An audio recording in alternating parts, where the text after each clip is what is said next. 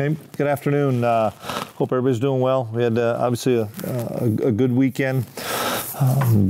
Being able to have a four-quarter battle and get a win. Obviously, it wasn't perfect, and we're still working out a lot of issues, a lot of mistakes and stuff. But the guys are still buying in. They're believing. The biggest thing is we were able to finish the game, which was obviously so important for us in the fourth quarter to be able to get a stop, force a punt. Even though we had to start at a 5, we got a big drive, converted a 4th and 1, converted a 3rd and 9. We're able to get a score, and then even after giving up a couple plays, the defense was able to make a couple of plays with some hits on the quarterback and be able to stop the drive. And so obviously pleased with how we finished the game, and as we talked to the players yesterday, we still have a ton of work to do to continue to get better, and obviously it's a little bit better to do that when you come off a win. So excited about the big challenge we have this weekend. I'm sure you're only looking at this year's Oklahoma team, but I guess how impressive or unique is it to have to start over quarterback 3 straight years and be as effective as they have been doing? Yeah, it's really impressive, and you look at where Jalen Hurts is at this year, because he wasn't in the system very long, seeing what he's been able to do running that offense, and it's a phenomenal offense as it is, but he's running it at a really high level, and obviously that's the biggest challenge, is he can beat you in so many different ways. With Malik Knowles, will he be able to play the whole game? Well, we'll find out. Obviously, we just had a short practice yesterday. Today, we'll see if he's medically cleared to have a normal day or normal week. That's the biggest thing. He didn't have a normal week of practice, and if he had a normal week of practice, he'd be able to play more. And so I'll probably know more by the end of the day Wednesday. It seemed like things did open up offensively when he was in there. Did you notice that on film? You know, potentially, you know, that they could have. He made a big play, obviously down the seam when we had a long 3rd down play. But yeah, everybody's got to find a way to continue to contribute. But you know, we were hopeful to get a healthy Malik back. You'd also previously mentioned maybe we're knocking on wood, Jordan would be back. I think they're going to do some testing on him on Wednesday afternoon. So then we'll learn more on Wednesday of Jordan. With the success that Skylar had running the ball, is that something you'd like to incorporate a little bit more in the offense? Yeah, but you still need to be smart about how many carries. You know, if you can keep that around 8 to 12, we're better. I don't want to get it to where he's running 15 to 18 times, but obviously to help us out, we need him to be able to be a viable threat running the football, and so we'll continue to look at it on a week-to-week game plan. And as far as just the more traditional run game, just after watching it on film, what are your thoughts? We were better with some of our inside run game than we were our perimeter run game. That's where we struggled still. We didn't have the negative plays, which is positive. We didn't have as many of those negative plays on the edge, but we still, you know, if we're going to run perimeter run, we have to block better on the perimeter, and that's everybody. That's tight ends, fullbacks, O-line, wide receivers, but some of the inside run, especially some of our zone stuff off of jet action, I thought was at least promising. If I'm right, I think this is the first game where maybe Josh Rivas played more snaps than Evan Curl. How did he do on Saturday? In general? Yeah, we're trying to keep pushing Rivas. Obviously, he's our 6th in getting time. I still think Evan's doing a really good job. You know, we'd like to be able to keep both those two guys in and maybe spell a tackle and move Tyler Mitchell outside to tackle, just so we can spell more guys. That's something that, you know, the depth is where we're continuing to try to grow and get better there. We've got Katori and Christian that are getting better. They're just not better than what Nick and Scott are right now. But we'll continue to give him opportunities, Rivas, because he is playing at a high level. You said in the past, you know, you're a points guy. Yeah. Look at the points. What kind of pride do you take just when everything is said and done? K-State's #1 in the Big 12 in scoring defense, and what's it maybe say about the defense that despite any faults it might have, that it's able to hold teams off the score? Yeah, for starters, I give the players credit. They play really hard, and that's a testament to those guys' work ethic, desire, resolve to play friggin' hard for 60 minutes, and that's cool to see. All that being said, we're not playing where we need to be able to play defensively, whether it's misfits, missing a tackle, having a ball in our hands, or a potential knocking away and receiver coming up with it. That's the thing that we talked about to the guys yesterday on defense. Yeah, we're doing some really good things, and let's make sure we emphasize those, because you're right, we're holding people out of the end zone. But think how much better we could be if we could eliminate half the missed tackles we have. And we're kind of pounding it into them till they're blue in the face, but we have to continue to improve upon that. We'll do some different things this week with some tackle circuits and some things just to continue to emphasize it, because we have to be better there. On the other side, Oklahoma's defense is much improved from a year ago. What makes them so physical and so good, and what's their mentality like this season in your opinion? Well, I don't know what it was in the past, but they just play really, really fast. They, I think, have simplified things just in talking to like Coach Klieman and some of the guys that have been around, that they're a lot simpler in what they're doing. They're playing things really fast. They get off blocks. You're just not sustaining blocks on those guys, which is, the sign of a great defense. And I think they're a really good tackling team, which is another sign, because in this game of college football right now, it's all about plays in space, and it doesn't matter who they're playing. You see people get the ball in space against them, and there's no yards after contact. Well, that's a sign of an exceptional team that understands where they fit within the defense, and then is really efficient about being able to tackle people.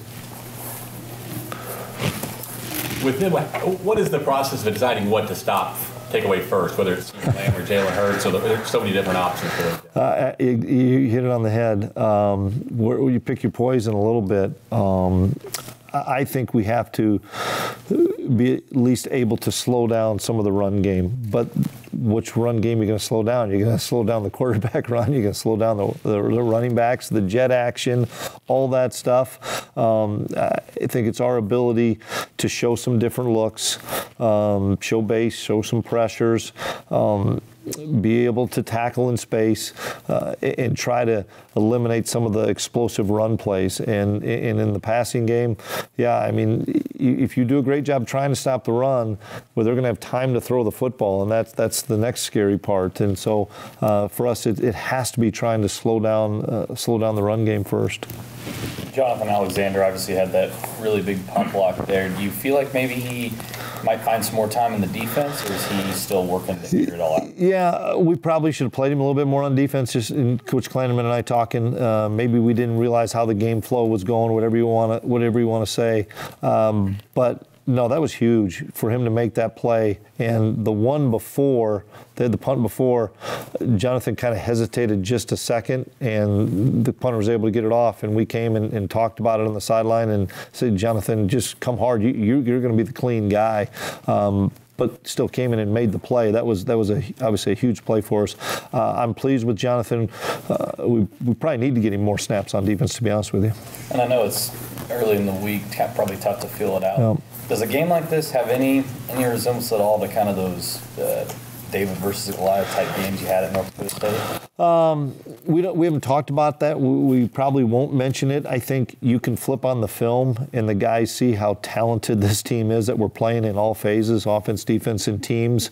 And I hope it lends us to believe, hey, we got to keep our focus every snap and make sure that we do our job and detail our work every snap, because they have potential to make a big play, whether it's a tackle for a loss, a sack, or a big play on offense at any given time. So every play is going to really matter.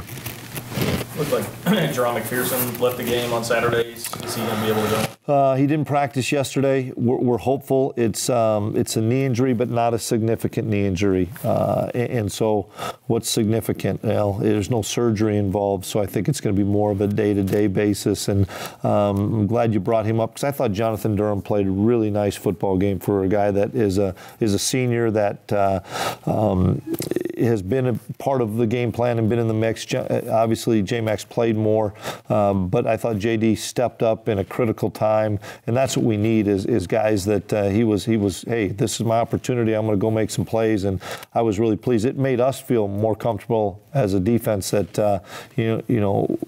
JD's got to be in the mix more. the midway point of the season, what would you say has impressed you most about your new team, and what are you still working on?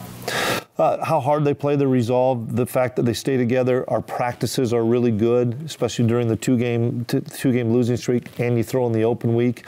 Just that they know it's a process, that they know they're continuing to get better and better, and we see it, even though it may not show up every Saturday, and I wish it would, just like you guys all wish it would show up every Saturday. I can see us getting better. The two things that we still have to continue to work on is finding a way to be more consistent rushing the football and tackling on defense. Those are the two components that are going to be the end all for us as we move on through the season. I know we're getting better at running the football. We've shown some of that, but we've got to keep finding out what's our niche. Are we going to be more of a gap scheme team, zone scheme team, and then tackling? It's just same thing. Working on leverage, working on fits, and working on wrapping up. On TCU's fourth down play at the end of the game, you show pressure with Daquan, drop him in the coverage. In what ways does disguising coverage and changing looks benefit you defensively? Well, we were fortunate there because we had some time. I don't know if there was, I can't remember if there was a timeout or not, but it wasn't a quick snap. It wasn't going on for them in a hurry-up situation. So we were able to hold our look and then pressure off the edge with Wyatt to try to confuse the look. We showed a two-deep look and rolled to a single high look, which you hope makes that quarterback just hold the ball just for a split second to say, okay, I got to go to my next read. And then that's where, you have a guy like Wyatt that was able to dip, get the edge, beat the guy, and have that extra split second to be able to get the hit on the quarterback. And, we were right there close. Had he gotten the ball off, it'd have been a bang-bang play on the 4th and 11. But obviously when he got hit on the QB, ball came fluttering out. So just being able to make sure we hold that ball a little bit longer for the quarterback. It seems like scoring by spread offenses has declined. The defenses have got them in check a little bit more. OU has continued to juggernaut. What do you see from them that they continue to roll right along? Yeah, I would say the defenses have improved across the landscape of college football, and then obviously just watching what I watch in the Big 12. But what Oklahoma's doing is unbelievable. What they're doing against everybody and the success they're having, the efficiency with which they're playing with, and the amount of explosive plays. When you turn on the explosive play tape, it just goes and goes and goes because they have a tremendous scheme, guys that understand the scheme, and then the number one thing is execution, and they're executing it really, really well. Coach, as a coach and as a motivator of young men, can you stand in front of them yesterday and outline what they can do, the opportunity before them, and the goals for the team this week, even though it is a top 10 team? Yeah, I don't really believe in doing it that way because I learned a long time ago, be careful about overemphasizing one team than another. Okay. Because if you do that, and man, this is our Super Bowl, we got to get it done. Then what do you do next week? What do you do the following week? No different than if we were playing Nicholls State. That's the next game on the schedule. Let's attack this week. You guys can see the film. You can see what we're doing. But I'm always careful about saying, boy, this is a must win, or this is something, man, look at what's on us today. This is everything. So what do you do the next week? And I just think you get into those 12 one-week seasons, and this is the next one on the docket. And